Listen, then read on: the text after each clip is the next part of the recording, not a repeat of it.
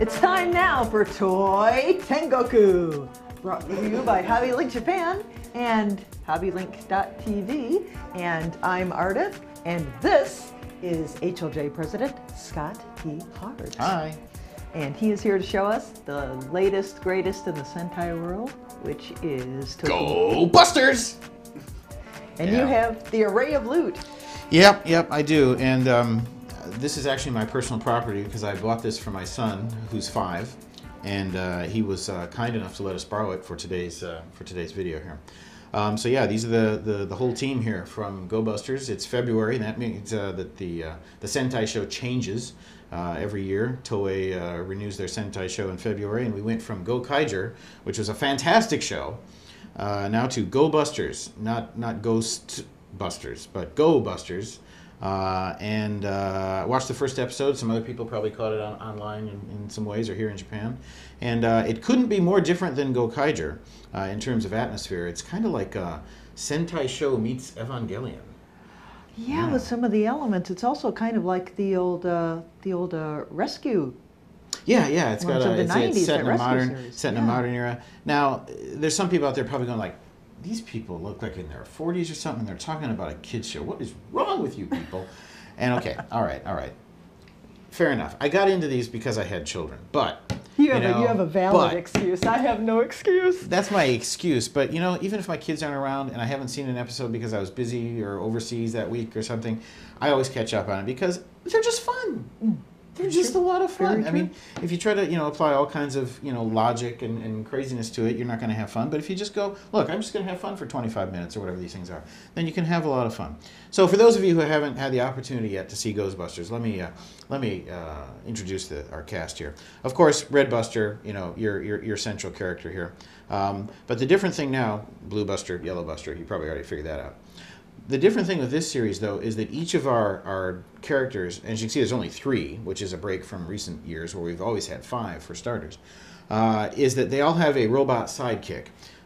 Please meet Cheeda Nick, Gorisaki Banana, and Usada Lettuce. Now, the names are very cute and everything, and get around that. As you can tell, we're kind of a Kamen Rider Axel here. He turns into a motorcycle, Cheeda Nick does, and of course our hero rides on him. So there's kind of almost a Kamen Rider theme going in the Sentai because our hero rides the motorcycle quite a bit.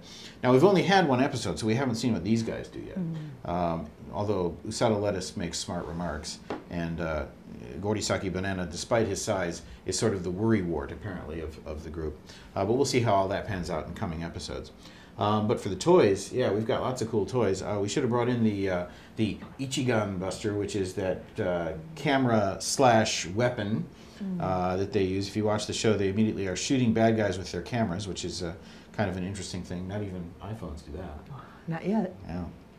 But the big toy that got debuted in the first episode was Go Buster Ace, and here's Go Buster Ace. Now this is a different thing.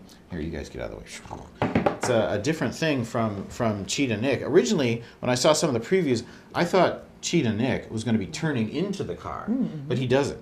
Cheeda Nick, he's kind of like the onboard computer for Go Buster Ace here. If you pop the nose out here, kind of in a Ranger Key style, you can see Cheeda Nick is kind of right there. He's like sort of the pilot figure, and he kind of controls the machine while our hero Red Buster is driving it. But yeah, as you can see, it's animal themed, and since it is animal themed, of course, it transforms into animal mode. So, ready? And the legs out. Now the fun articulation is at the back here. This wing/radar antenna/tailpiece here slides to one side and points up, and then this tilts down, and it's the tail. So you can wag your little tail here. Oh, that's awesome. Even has spots, because yes. You notice how when you open the sides here, you have sort of these cheetah-like sort of spot patterns on the side. So we had one brief sequence in the opening episode where he was in cheetah mode, not to be confused with Nick Cheeda, which is a D. The cheetah form of the machine was running through an urban landscape, skillfully navigating corners on all fours. But of course, you wouldn't want to attack the bad, evil robot that looked a lot like an Evangelion Shito or angel that came down in that first episode. While you're in cheetah mode, you got to go mano a mano, right? With limbs and everything. So yes, of course, there's another mode. This guy can do robot mode. Now let's see if I can do this without botching it. Too bad here. All of this goes back the way it was in car mode. And then pop the face off here. Here we go. And these are going to be our legs here, and we have little feet-like things which pop out.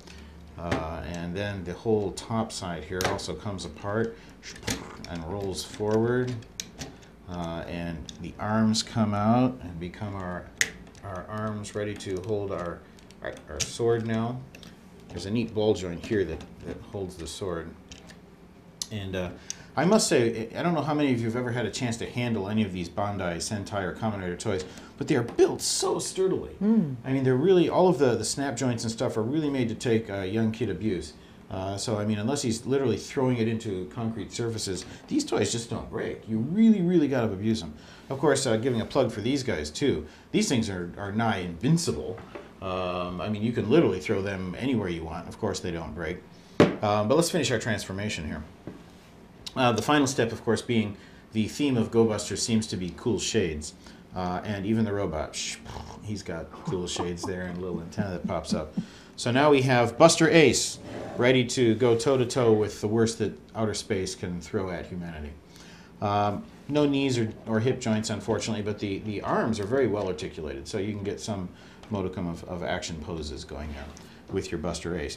Now, it's not out yet, but if you look on the box for Buster Ace, then you can see that there's going to be a yellow robot and a blue robot, like the bunny and Gorisaki over here, which will then join up. They apparently both split in half, and like half and half of his robot become bigger legs, half and half of her robot becomes bigger arms, and we get Go Buster O, which is going to be the huge robot version that will join up with this toy, but not on sale until later this month.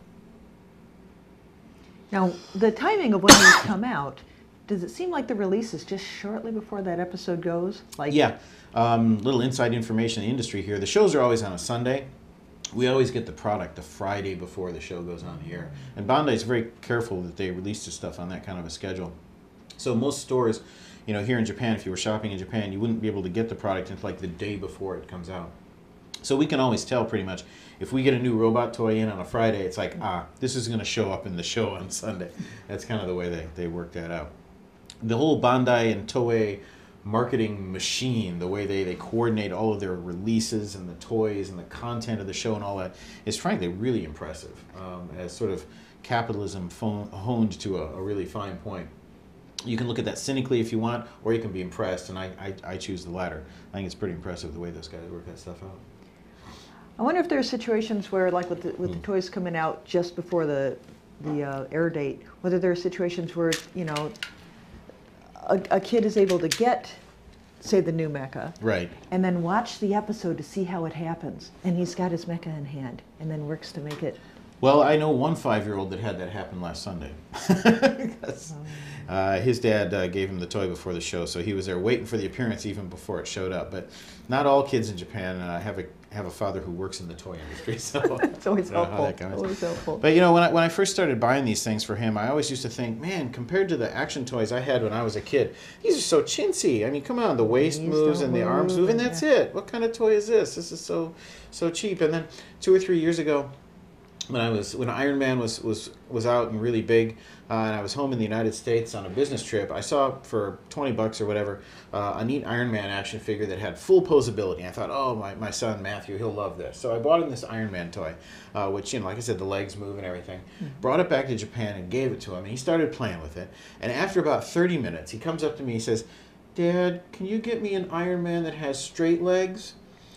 Apparently that was just too much posability for a 4-year-old or a 3-year-old or whatever he was at the time, because if he wants to stand him up, you got to get the center of gravity just right, and you got to get the legs even. But with these guys, just like boom, there you are, you're done. It seems like there's not much in the way of seams for stuff to get inside too. I mean, you could scoot them around the bath. You could put them in the sandbox. Oh yeah, if you play with them in the bathtub, and boy, these guys get heavy use in the bathtub at our house. Then you do get a little water inside. In fact, they all just break right in half like this. So if you're concerned about mold or mildew, we just break them in half and let the water drain out. Unfortunately, putting them back together is definitely a dad task because you kind of have the finger strength to squish this waist portion back up inside the chest portion here. So there's a bit of a trick here, but your kids won't be able to do it, but Dad can. Wow! So. Wow, you are my hero. Of course, the thing, if you do that, then you can do mix and match. Oh, we're getting a little over the top there. Well, they're all black pants, but their boots are different colors though. So if you want to get silly, what you do is you start like breaking her in half and putting her skirt on his torso and stuff like that. And believe me, we've done about a zillion permutations and combinations at the Hard Zone. So yeah. Yeah, it's my guilty pleasure. Every Sunday morning, I really look forward to watching the Sentai shows.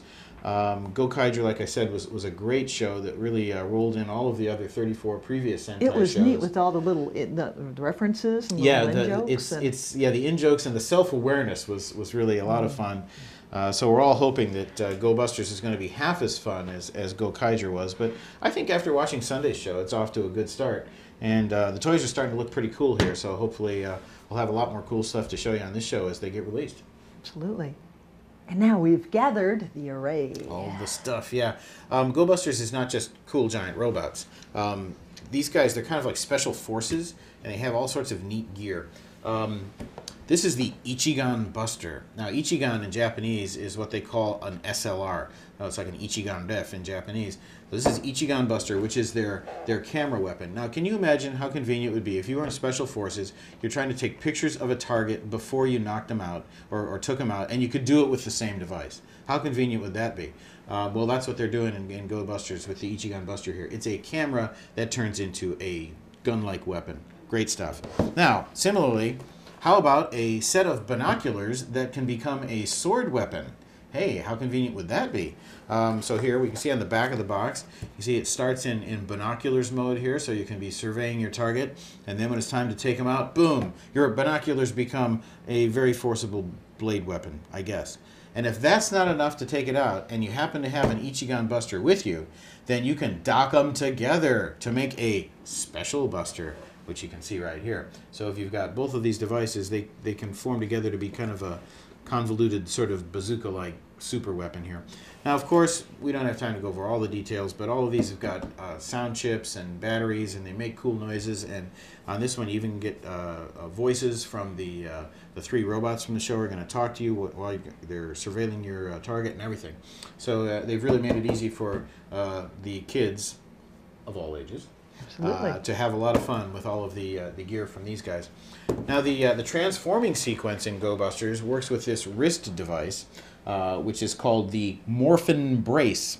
Yes, that's right. They've adopted the American word morphin, as in mighty morphin, and they even have English narration on the show. It's morphin time when they're doing their transformation. So they have this wrist-mounted thing with sunglasses that pop up and then magically leap onto their faces and to complete the cool effect in their masks. So this is the Morphin brace, which of course makes noise and has pop-up sunglass action. Unfortunately, it doesn't leap onto your helmet automatically, but you'll have to imagine that part yourself.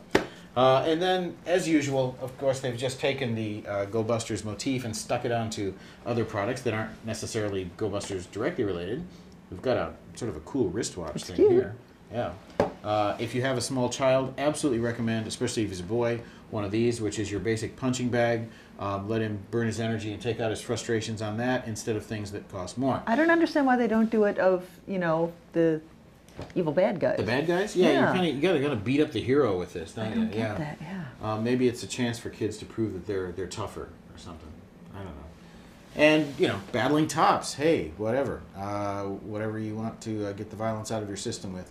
There's another way for you here if you like to do it with a Go Busters motif while you're doing it. So, and this is, of course, just the tip of the iceberg. You know, the Bandai marketing machine and other companies. You know, if you're here in Japan, you can get Go Busters fish sausages. You can get Go Busters gum. You name it. It's all there. But, you know, we don't go that far. We just do the toys because that's what we do best. Okay, well, I appreciate you coming on, our Super Sentai super specialist. Well, it's a lot of fun. I mean, I probably am sort of top here at HLJ, at least as far as personal consumption of Sentai product goes. But yeah, no, these are great fun toys. Great fun toys. I love them. And it's scary to think this is just the start. Yeah. This is the tip of the iceberg that's coming from Bandai on this stuff.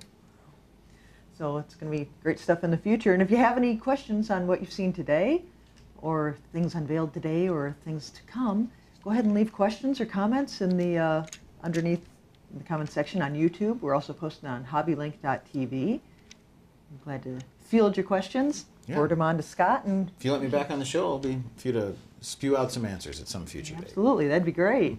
Okay, well that's it for now. Next week Robin will be back, and we will see you then on Toy Tengoku.